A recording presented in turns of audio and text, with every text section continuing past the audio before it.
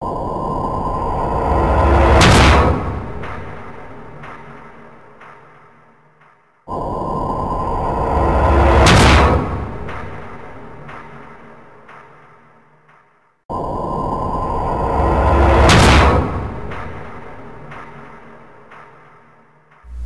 بالله من الشيطان الرجيم. بسم الله الرحمن الرحيم. شهر رمضان الذي أنزل فيه القرآن هدى للناس وبينات من الهدى والفرقان، فمن شهد منكم الشهر فليصم، ومن كان مريضا أو على سفر فعدة من أيام أخر، يريد الله بكم اليسر ولا يريد بكم العسر، ولتكملوا العدة ولتكبروا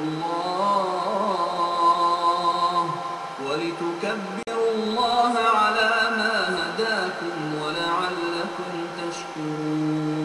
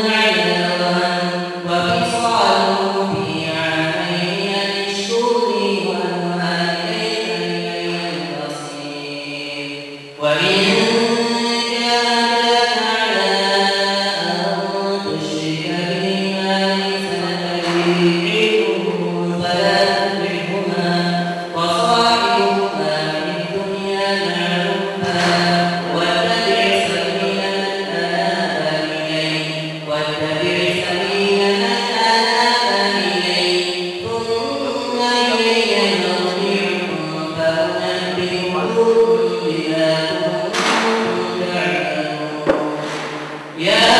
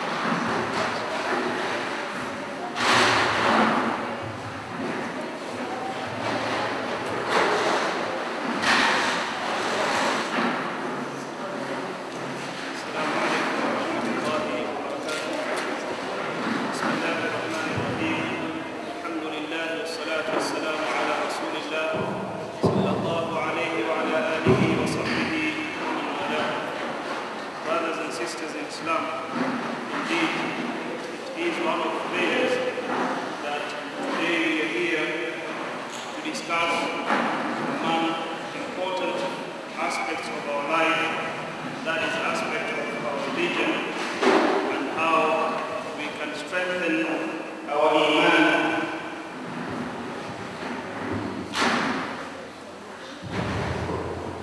How we can strengthen our iman, and the topic that I chose for myself and for you is something that I received from a brother Muslim, I think maybe 2 or 3 weeks ago. He had sent me a photo from my email and showed books on the shelf, and one of the books was the Quran, and he was saying, or rather, the caption on the photo says, Quran is for yourself, not for your shelf. The Quran is for yourself, not for your shelf. And it just struck me that this is something that we usually neglect. We have neglected the Quran to the extent, actually this is what we find already in the Quran, where Allah subhanahu wa ta'ala tells us that one of the lamentations of Prophet Muhammad sallallahu alayhi wa sallam on the day of Qiyamah would be إِنَّ قَوْمِ اتَّخَذُوا هَذَا الْقُرْآنَ مَهْجُورًا, that my people have taken, or rather my people, my community, Muslims have forsaken this Quran. Muslims have avoided the Quran. And how true is this? That we live with the Quran, we are similar to what we find. We are similar to what we find also in the Quran, or attested by the verse of the Quran where Allah subhanahu wa ta'ala says of the people of the book that they are like donkeys, يحمل أسفار. It is carrying asfar. It is asfar is a plural of sifr. Sifr are books that we are becoming, or the Jews and the Christians, because they do not follow the teachings of the Bible. So they are similar to a donkey that is carrying water, and it is dying of thirst, and it does not know that whatever is actually carrying on its back would take away its thirst. So it is the same thing that we find, or the same situation we find ourselves today in. We have the Quran, we put it on our shelves, we dust it every other day, but we don't really benefit from the Quran. And inshallah ta'ala, to start, if you are to go back to the time of the Prophet sallallahu alayhi wa sallam, and if you are to go back to the teachings of the Quran, we find that it is the wasila. Quran is the means that we use to inculcate in ourselves the faith or belief in Allah subhanahu wa ta'ala. We teach ourselves to be better Muslims, to be better human beings, and through the Quran we do what is called tazkiyah. We purify ourselves, we become better human beings, not only Muslims, but we become better human beings. So the problem that we find ourselves in today is that we have the Quran, but we do not really believe in it. We do not live in accordance to its teachings. And if you are to look again back to the time of the Prophet sallallahu alayhi wa sallam and the companions, we find that قال رسول الله صلى الله عليه وسلم من نام عن حزبه أو عن شيء منه فقرأه فيما بين صلاة الفجر وصلاة الظهر كتب له كأنما قرأه من الليل. This is narrated by Imam Muslim. The Prophet sallallahu alayhi wa sallam, in counseling us, advising us, admonishing us, guiding us, telling us that we should always recite not only a hizb, maybe it's a figure of speech here, that we should always recite the Quran, we should always study the Quran. It says, he who is overtaken by sleep, man nama an hizbihi, who is overtaken by sleep and he is not able, he's been overtaken by sleep, he was not able to recite he was not able to recite the Quran during the night, and he recited between Fajr and Dhuhr, كُتِبَ لَهُ كَأَنَّمَا قَرَأَهُ مِنَ اللَّيْلِ. It is written for him as if he recited the Quran during the night. And this is only to show that the Sahaba, and also to show that the pious predecessors or Salafun as-Salih, they used to, hold fast to the recitation of the Quran. They would really recite the Quran so much that even if somebody was not able to recite it during the night or maybe even during the day, he would make time for that. He would make time for that.